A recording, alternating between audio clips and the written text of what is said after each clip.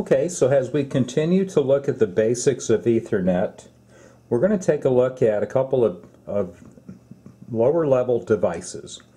All right, Ethernet hubs.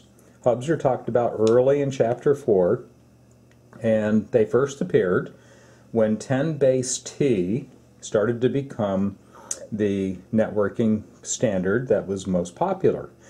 10 base T used twisted pair cabling, and networks were arranged in a physical star, which meant that you had a device at the center of the star and all the devices connected to it, right? So it used the most cabling, but it allowed for easy additions, and if a node went down, it didn't crash the whole network. But if the device went down, then you lost the entire network. All right? So in the early days, networks started off with a hub, and then sometimes the hubs grew, right? Or the networks grew and added more hubs to it. All right, so let's take a look at these. The first one, the one on the left here, is the Linksys. It says it's a 5-port workgroup hub, but that's just the name or the model. Okay, there genuinely are 5 ports here, but it could be used in a domain setup. It doesn't have to be just a work group. That's why I'm pointing out that that's part of the name.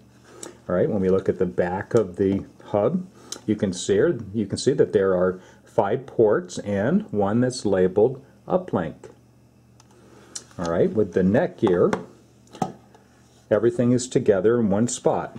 We have the ports on the front, and on either side of the port, right, where the tab goes in, you see the LED indicators. So you may not be able to see them in the video right now, but when we're connected, you'll see the lights come on.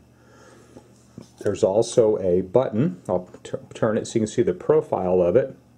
And the button is either in and fairly flush, or it's out. And depending on where the position of the button is, this port that it's tied to will be in either normal mode or in uplink mode.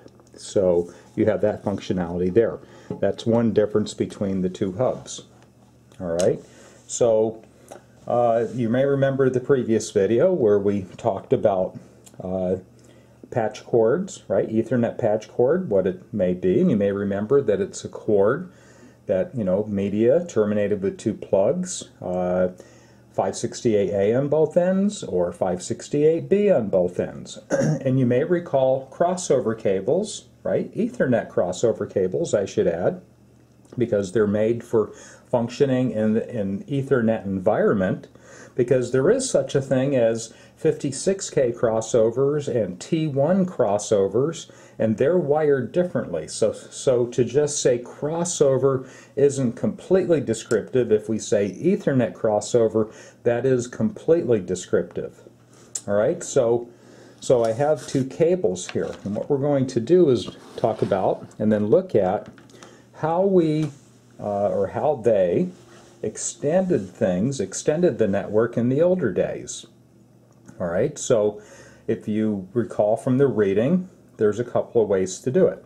You can do it with a straight through cable using certain connections, and you can do it with a crossover cable using other connections. All right, so I'm going to start off with my crossover cable. I'll take my crossover cable, and let's see, I'm going to go into port number 3 on the Linksys, and then I'm going to go into port number 3 on the neck here, right? I'll come over and go right into 3. What happens when I make the connection?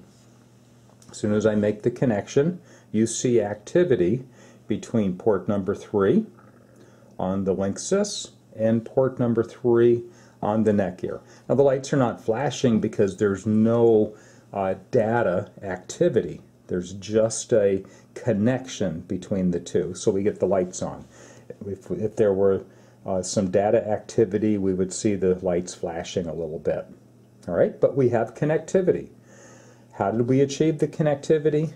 We connected to a regular port on one hub to a regular port on the other hub, And we did so with a crossover cable which mechanically moved this, switched the signals between transmit and receive. And it made the connection for us. Alright, so I'm going to remove that crossover cable, and I'm going to show you what happens when we take our straight through cable and make the same connection. The straight through cable with either A or B on both ends, connect it to port 3 on the netgear, and over here on port 3. And there we go, we're connected up. And what do we see for activity? Well, we don't see any activity. What do we see for lights on here? We see nothing. And why is that? Well, because the cable is a straight through cable.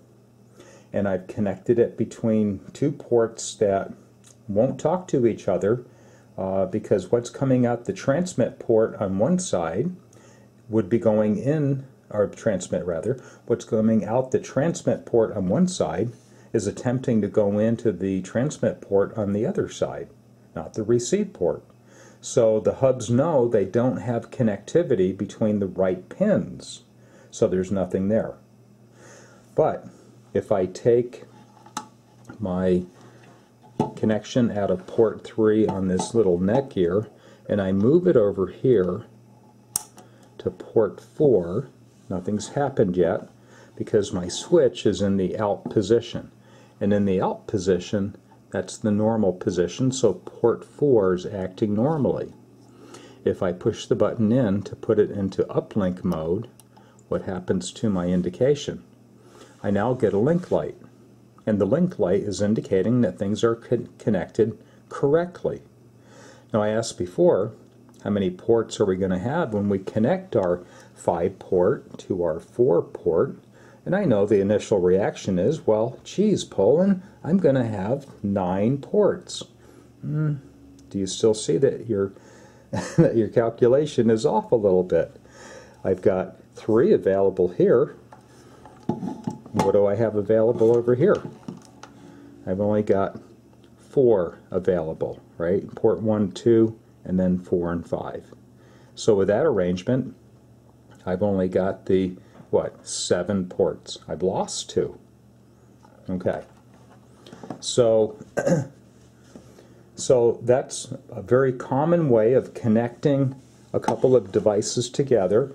It's still pertinent today somewhat because even though hubs are legacy devices, they still have a place in certain locations where you can connect a hub to a port on a switch and provide connectivity for whatever, 4 or 5 or 10 nodes through the ones, through the hub and into the one switch port. And things can still perform fairly well for a lot of normal computer data activities. And it's always best in the IT world to get as much use as you can out of your devices and just don't be quick about sending them off to the recycle guy. I mean, unless you're working for a big company and they've got very deep pockets and can get the latest and greatest of everything. But that's usually not the case. Things have to last a while. Alright, so that's what I wanted to show you with this video, how to daisy chain a couple of hubs together. You can do it either with a straight through cable through the proper ports, or you can do it with a crossover cable through the proper ports. The thing to remember is if you plug things in and you don't get the lights, guess what? You got to try again. You plug them in till you get the lights, and when the lights come on, things are good. But if you really know what you're doing, you should be able to plug things in one time and the lights come on when you know they're going to come on. Alright, so that's what I wanted to cover today. I hope this was helpful to you.